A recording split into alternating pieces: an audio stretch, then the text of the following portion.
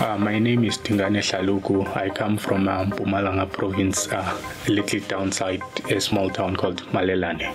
I always saw myself wearing a lab coat, working in a lab, doing something extraordinary. At that time, I thought it would be something like chemistry, mixing chemicals, or being a medical doctor or something like that. I never really thought of working into electronics and building supercomputers. I was recruited by Professor Bruce Milado. I showed an interest in learning software, and I guess I was at the right place at the right time, and he was like, okay, we have some software activities available at CERN. You will go to CERN and you'll be trained there, and then you basically become integrated as part of CERN staff from the Wits group.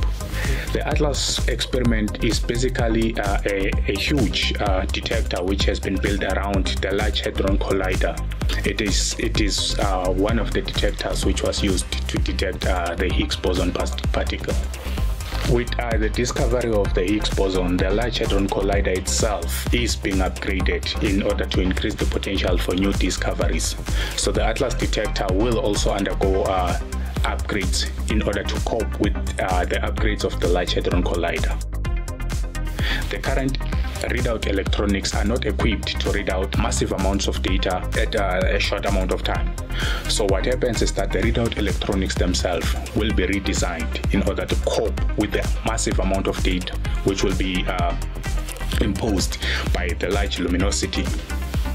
My role with the upgrades, I'm still working on the data acquisition software, modifying the same software we're using currently in Atlas experiment, and modifying it to work on new electronics prototypes which we aim at using in phase 2 in 2022.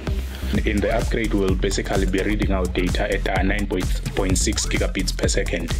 So it is huge amounts of data, and that's why we also employ a 3-level trigger system. So the ones which do not contain any interesting signatures or events, it's filtered out and it's just thrown away. The electronics, it's very high cutting edge technology, so it is designed in such a way that it can withstand the ever increasing technological advancements. So in 10 years, we'll still be using state-of-the-art technology without having to worry much about what's new in the market.